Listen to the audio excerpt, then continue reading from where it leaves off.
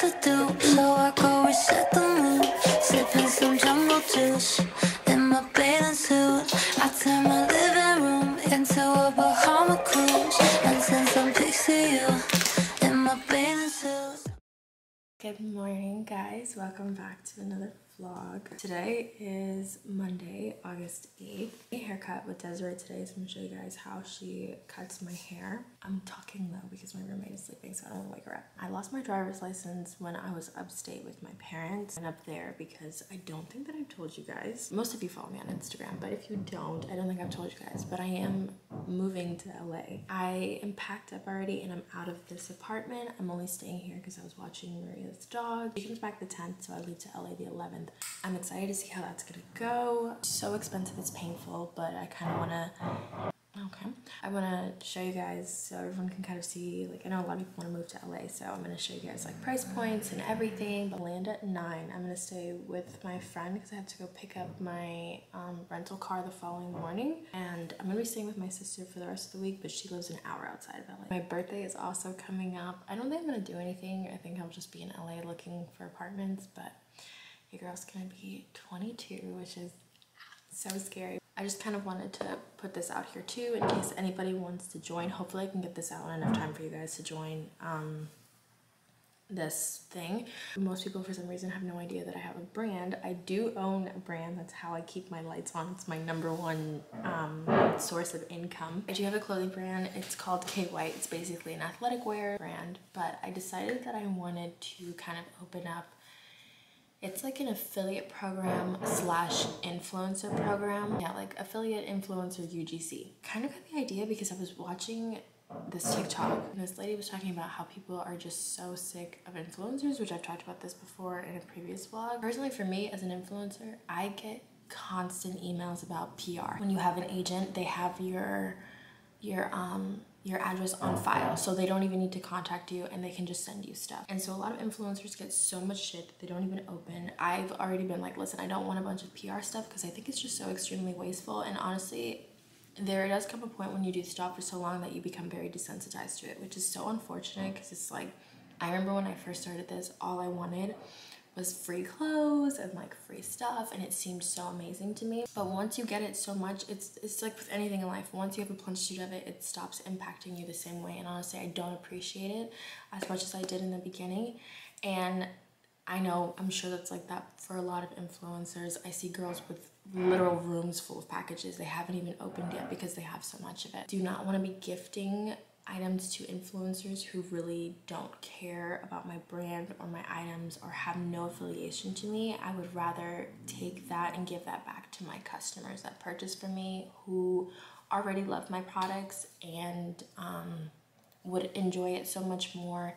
And these are paying customers, and these are not girls that get tens of thousands of items, you know, a year that they really don't even need and don't care about. So that's why we created, well, I created, that's what we created. I was saying about we, it's really just me that does this stuff. That's why I created the Kamrinwhite Creator Club. So basically all it is that you have to create 2 pieces of content a month. You get a flat rate fee for it, and then you also get an affiliate percentage if you choose to share the content on your social media. You don't have to, but you're mostly getting paid to create that content. You will be also placed into a group me chat with me so that I can get feedback from you guys on like how things are fitting as a small business owner, and just like me handling everything. What the fuck was I saying? I got so distracted. I'm sorry. My agent sent me an email and I was like, what the fuck? Me being the only one doing the brand and everything, I only have one body type and Maria only has one body type, and she's like the only person that I can try products on.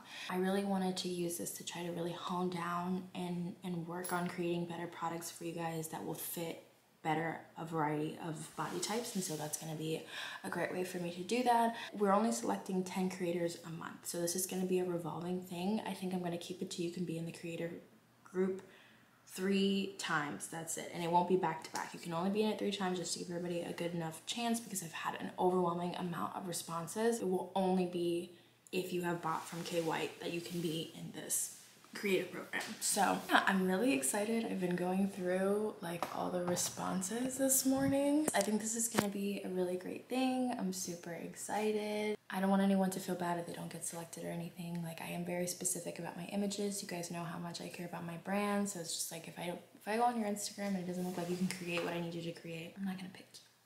It's not because I don't love you. It's just, I can't.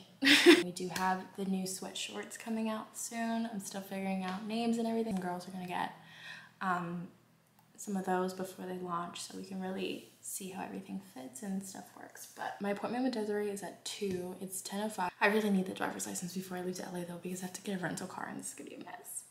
Fingers crossed. Let's see how it goes. I am about to leave right now to get my hair done. I wanted to show you guys this bodysuit. I just got it from my friend. It's actually it's like a one-piece swimsuit. Just dropped it off. It's so cute, you guys. The quality on this piece is like impeccable. I didn't realize that she gave me a 2-piece bathing suit. This is like beautiful. It reminds me so much of like this Skims Fendi collab, which I was just talking to her and she was like, yeah, that's what I based it off of. Y'all know usually I'm not a color person, but I just thought this was so gorgeous. I will leave her information if you guys want to shop in my description box down below so you guys can check it out. She's a super sweet girl. The packaging on this product is like so fire. Look how cute. She gave me a little bag too. I hope I'm not wasting my time jumping all the way in too deep. I hope you're not missing these signs, cause I wanna keep you close to me. Baby, can you give me just a little bit? I finished my haircut like literally 3 hours ago, but because I had to turn in my key for like when I moved out and now I'm in Maria's room, I don't have a key to get back into my apartment and my other roommate is not there, so I'm literally just sitting here waiting for her to get back. My hair looks fucking fantastic. Desiree always does such an amazing job. I'm gonna be so sad that like I won't be able to see her all the time. We did my hair color 6 months ago and honestly it's doing fine, so I'm just gonna let it go a little while more and then I'll come back and get it done. I would have liked to have gotten it retouched once more before I left, but she's really booked and busy, so I was like not gonna be like, hey girl, can you retouch my hair like last minute, because I didn't think to get it done before I was leaving. I was not planning to move this early. But anyway, so yeah, it's so funny. If you guys follow me on TikTok, I guess I really pushed people's buttons because I was talking about like how it's so strange that people don't like to post their relationships anymore, and I was literally saying like I respect people that just want to keep things private because not everyone wants to share their life online. Like y'all know I share everything, but that's really not for everyone, and I totally understand why it's not, because people be in your fucking business and I get it. But for the people that are like, oh, I don't want to post it because I don't want to look stupid if it ends, I think that's just dumb, because it's like I've talked to you guys about this before where I'm like, that's what happens in real life. Like it doesn't make any sense to, I personally don't like to showcase my social media like everything is perfect. I don't know if any of you guys have met me in person. I know I've met a few people in person, but I don't think there's anyone that's ever gonna meet me in person and be like, oh my god, that is like how her life seems on the internet is not at all how it is in reality. Bitch, y'all fucking know what's up. Like I just, what you see is what you get. I was just saying, like, I think that's really bad that people are afraid of failures, or you know, don't want to showcase things that are like, they only want to showcase successful things. Y'all get what I'm saying? Girl, they is dragging me on here. When I tell you fucking dragging me, people are pissing me off because they're like, oh, why are you so fucking nosy? Why do you know about people's relationships? Like, bro, I don't give a shit who you date. I don't care if all your relationships are 3 days long. I really don't give a fuck. That was really what the whole thing was. Like, who gives a fuck? Nobody cares. Do whatever the fuck you want. And people just, whew, we're getting our panties in a twist. But you know what? I really want to go home. I haven't eaten a damn thing. I had coffee today and I'm starving. I also did not go to the DMV. I'm gonna have to get up at the ass crack of dawn tomorrow and go. That's my update. Currently getting my scalp dragged on TikTok. But at least my hair looks good. Roaming around tonight, you by my side. Nothing compares to this. I cannot lie. Wish you were here all the time.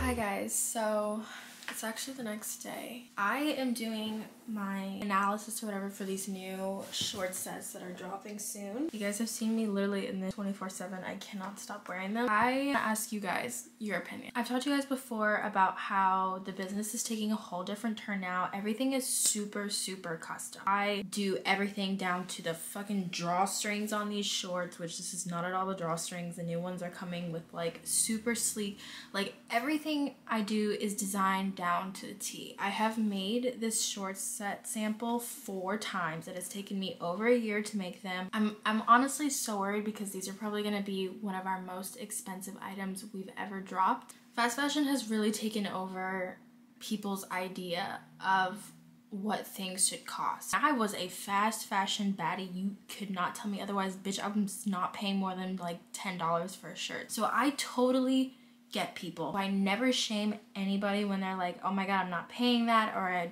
I don't mind buying from Shein, blah, blah, blah.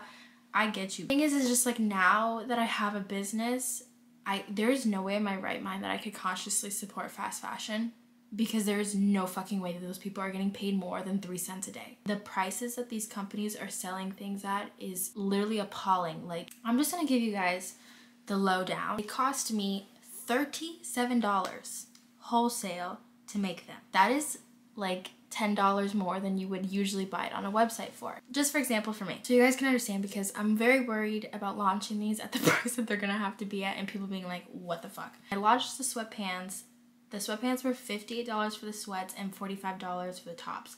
And people were in an uproar about that. Why is it so expensive, blah, blah, blah. I priced those sweatpants way lower than I should have, and I actually never even made profit off of them because I priced them so low. So I can't do that again. I didn't put anywhere near as much time, thought, or care into those sweats as I have into these sets. I have designed them to fit your body so well. They make your waist look minuscule. They make your hips look nice and wide and curvy. They are made of the highest quality cotton that I could possibly find.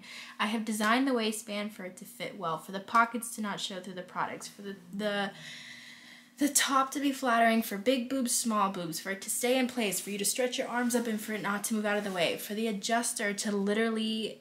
We were having an issue with the adjuster not being able to move it through. I hate having adjusting products where you can't like move the strap through because it gets stuck. I had to make sure that the product lasted well, that the dye did not run out of it, that the product didn't pill, like the material didn't pill. I had to switch these drawstrings to like a specific type of coating and things for them to custom dye it. I hate this like cheapy looking drawstring, so we put a more expensive one in. For more basic items, people aren't willing to pay for that, and I totally understand, because I get people. I get it. I'm so stressed, you guys. I can't even get to my point. I'm so stressed. When you're buying cheap stuff like that, you, one, are not buying good high quality products that you can last for a long time, and two, you're just buying into a really huge brand that doesn't give a shit about you. I have to pay. My dad's the one that packs my stuff. Like, he works for me. Like, I have to pay him a decent wage for him to live. Like, it cost me like $400 a month just to run my website. It is $13 per package.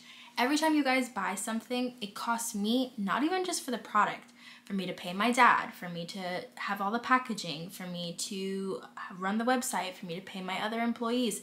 Every time something's bought on the website, it has a base flat cost rate to me of $13.81. But as a smaller brand, it's unfortunate, but we have to charge more because we have to cover all this shit. The lowest that I could possibly price this set for and still make enough money to continue forward and do things, so that maybe eventually I can start building enough of a customer base to lower the cost so I can order more stuff.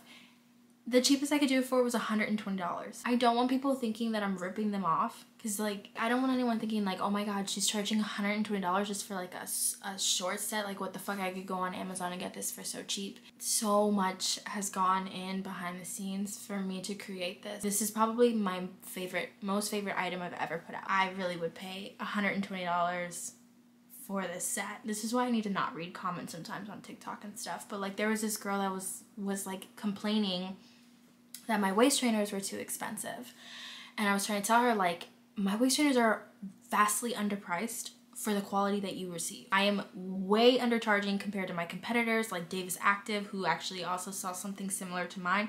She charges $90 for her waist trainer. Mine is $68. Really, if I wanted to make like a good profit margin so I could fucking live a nice life like the rest of these influencers, which is what I should be doing, but I'm acting like a guilty little bitch because I feel so bad, I should be charging at least $85. I should be charging at her price range. I should be charging $90 for that waist trainer because it's well fucking worth it. Mine that I've been wearing, I just finished it at a 2 extra small, and I've been wearing it for the last year and nothing is wrong with it. On top of it, we've now transferred everything over to eco-friendly packaging, which just one of, like, literally just the product packaging bag, just one of them cost me $2.85. I think like on a large scale of production, like $2.85 for a bag is a lot. For you guys to just take it and throw it in the trash. Because I would rather reduce my impact as a company on the earth. It costs me more money, and unfortunately I have to displace that. I know this was a rant that probably no one gave a shit about, but anyways, when these shorts launch, there are gonna be payment options for it. I hope that you guys can understand like